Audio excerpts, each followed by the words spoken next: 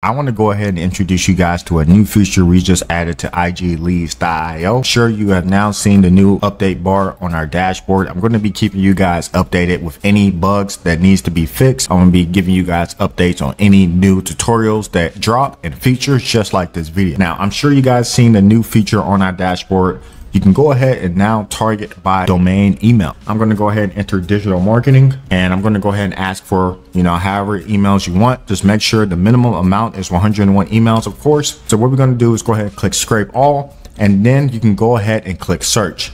I already have the file, so I'm actually going to go ahead and show you guys that file right here. So the results will be in your dashboard. I went ahead and already downloaded this, so I can go ahead and get through this tutorial really quickly. You will get a CSV file. So as you can see right here, I'm going to go ahead and open up this CSV file. In the previous, you would just scrape this and you would have to find another keyword and hashtag to do. I'm going to go ahead and show you guys how to actually maximize this hashtag right here. So as you can see, the majority of the emails is Gmail. Once you go ahead and get that file for the scrape all and you see majority of it is Gmail, just go ahead and click on target email again. And now let's go ahead and scrape Yahoo. Remember, just go ahead and type in digital marketing or whatever keyword and hashtags that you're going to use. Now go ahead and ask the system how many emails you want and then click search. Remember, I already did this, so I'm going to go ahead and show you guys that file right here.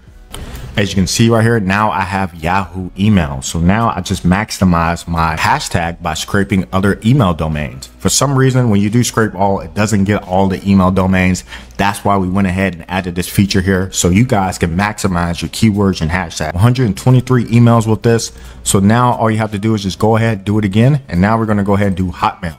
I'm going to go ahead and show you guys the Hotmail file now. And as you can see, we scroll down and see all Hotmail right here. And of course, this is almost 250 emails. So now just go ahead, go down the list and think about all the emails that you will actually have.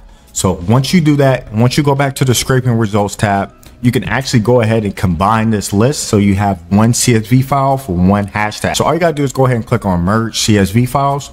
Now, once we open up this, all you have to do is just drag and drop all of the emails that you have scraped. So we're going to go ahead and do all scrapes. I went ahead and scraped it all the way to Outlook. So now we can just drag and drop this here and we can go ahead and click merge and down. I'm going to go ahead and name it merged file. So now we can go ahead and open this up.